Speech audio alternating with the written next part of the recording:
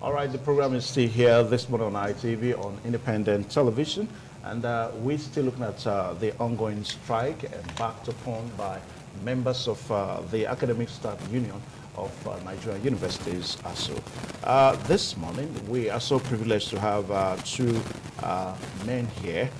First and foremost, they are members of NANS. NANS stands for the National Association of Nigerian Students. We have Odiahi Thomas Ihine, who is the National Vice President, Special Duties NANS. Osai, welcome to this program this morning on ITV. And also, we've got Foster Amadi Osaze, who is the SUG President, Unibed, and also a member of NANS. Osaze, welcome to this program. Thank you. And Dennis Sofik, my co-anchor, you're welcome to Dennis. You're welcome. All right. All right. So let's hit the ball rolling one more time.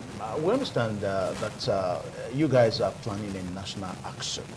As a matter of fact, in the next day, we saw that some few days ago, whereby there was protests here and there. But let's talk about this national action, because there may be implications. It may be hijacked and all that.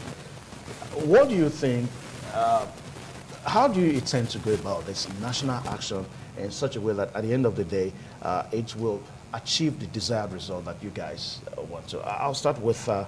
Odiahi. Thank you very much. Well, for us, at this point in time, we have no other option. We are aware of whatever implication there may be as a result of us going out on the street. And for us, it is a call to actually cause disaffection in whatever activities it is that, as it relates to the government or the public. That is the only way for us now to actually attract the attention of the government. So whether or not there are going to be aftermath implication or those of us who are spearheading the affair, I think as activists at this point in time, we actually don't care about that. All that we're concerned about is we want Nigerian students to have access back to their various classrooms.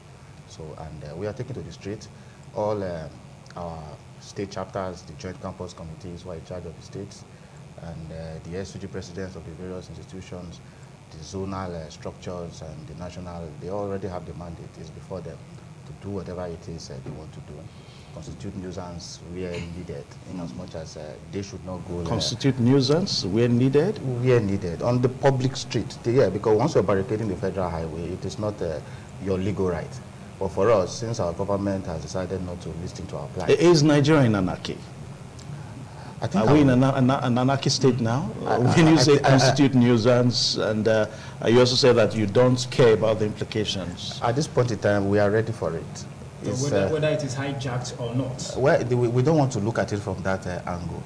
Going out, we are, civil students, and it's expected that, yeah, so if it's going to be hijacked, I think maybe we should look at the government sponsoring talks against us or those who are not in support of our actions. But we are going out in a coordinated manner. Yeah, being there, they will tell you that it is not your right to infringe on the right of others. So which is why I have to label it to say, okay, fine, wherever you want to see it, okay, public nuisance, but we are taking to the street with our beds, our phones, and if possible, we are urging Nigerian students to come out with their cooking utensils. Okay, I'll leave some other questions to Dennis now. Okay, I think I would like to ask Amadi, SUG President of Unibed. ASUU, they talk something about the fact that what they are more concerned about is the quality of students that they graduate. I mean, if you look at the strike now, it's been lingering, and then now it's been extended for another 12 weeks. According to them, it's warning. So probably after the 12 weeks warning strike now, they will move to another phase of the strike, maybe indefinite this time around, if government doesn't wake up to its responsibility. So we want to ask you as a student, now if you look at how far it has gone, no solution has been, no agreement has been reached yet, but then a lot of grounds have been lost. Do you think in all of this that you will still be able to meet up, even though we're ASUU on its part, the lecturers on their parts cannot really tell us how they will be able to cover the grounds? Okay, thank you for that question. I will start by saying, it's often said when two powerful fight, definitely the people suffers when two powerful forces are fighting. And these are people that did not even call for the conflict in the first place, but they are the ones suffering the brunt of this conflict. So I think on that end, the students are actually the ones suffering whatsoever decisions they are making or they are not making, their actions and their inactions. And just like every union would fight for the interest of its members, ASUU is fighting for their interest, as far as I'm concerned. Oh, you think they're not fighting for the students? As far as I'm concerned right now, ASUU are fighting for their interest. Now, you saying they're not fighting for the students? I have not said they're not fighting for the students. I mean, that's the but I'm saying every interest group fights for the interest of its members. Yes, so for ASUU to be at home, and for them to go about their normal businesses, and for students to be at home for the past 80 days with the additional 3 months. So I feel at this point, they are fighting for their interest, while we are also fighting for our interest, which is going back to our classrooms. I think we have stayed home too much, and it was eminent and sacrosanct that we express our own plights and grievances through the means, or the only means, so to say, that we have after due consultation and consolidation. Yes. So at this point, we are at this stage where we are to confront whosoever concerned to call back the strike. Like you were saying, if ASUU is fighting for the students' interest, I think they will be in best position to answer that. But for me, I know what my interest stands for. And my interest is going back to class. I have not seen an iota of that interest in any of the actions that have been displayed, both from the federal government and from the ASUU. Can I ask you a question? Why exactly do you think ASUU is embarking on this strike? Okay, there are several reasons why we learned of the strike. We talked about the UTAS payments and the IPPS converting. They talked about revitalization of institutions. So if you know that, why will you say that ASUU is fighting for its own interests? Because even from lecturers have as well told me that they don't need revitalization to teach. What they need, give me my money, I can teach you. We're not looking at what some lecturers have told you. Let's stand on the position of objectivity. Let's look at the objective of what ASUU is calling for. I think earlier the NANS understand that, members of NANS understand that better for them. Now, I'll come back to Mr. Ihine one more time. Now, you talked about, he mentioned that they are ready to confront whoever is stopping them from receiving lecturers and all that. If I get out from what you said, that was what he was trying to imply. But let's look at the students. We're talking about people that are civil. I don't want to use the word that are supposed to be civil. Let me say they are civil, because I was once a student, so I went through that civility and all that.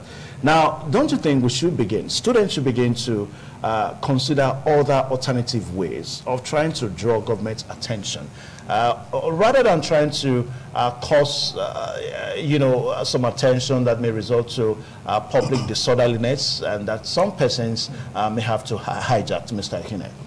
Well, thank you very much. I think, yes, like you said, ordinarily we would have been subscribing to that position, but we are not, because even those who are our lecturers, those who taught us peace and conflict resolution, on the need to always embrace dialogue, they have, to a very reasonable extent too, decided not to also embrace that same dialogue. Because I don't see it to be right situation whereby an employer and an employee, decides to disagree, knowing fully well how vital their area of concern is, which is what brought them together: education. Education is a basic amenity that the government ought to be providing. Now, on our various campuses, where there are issues and the students decide to say, okay, we are not in support of this, we want to protest. Most of these ASUU members, who are the ones in charge of the various institutions, they will tell you, no, don't do this, don't do that. We can also now say, okay, we are leaving our various classrooms because we have issues. So what we are telling ASUU rather to subscribe to is, fine, go and negotiate with your employer. But in doing that, why you people are on the negotiating table? So why do you have to vacate, the classroom? That is one issue. Now, talking about the issues on ground, I think for us, the major problem of ASUU is the IPPIS and UTAS. The federal government is saying, well, as our employee, you people cannot be the one deciding for us the platform we should use or utilize in paying you people. And we don't know if they have the right to or not. But like Mr. President said, for us, all that concerns Nigerian students at all levels, whether first degree, masters and all, is that they want to have access back to their classrooms. They want their lecturers to return back and lecture them. Because they are talking about promotion. They are talking about salary allowances, revitalization of universities. I must, to a very large extent, commend the federal government, to some extent. Why so? Third Fund is doing a nice job. And Third Fund is a federal government establishment. Now, when you go to most of our universities, most of the major projects, there are projects that were executed by Third Fund. Yeah. Now, most of these lecturers too, their attitude towards education itself is bad. A situation whereby a lecturer will, a course you're supposed to take for a period of 4 months in consideration of the mental health of the students, for whatever reasons, because you have affiliation with other institutions, you would want to take that particular course in a month without considering the mental health of that particular student.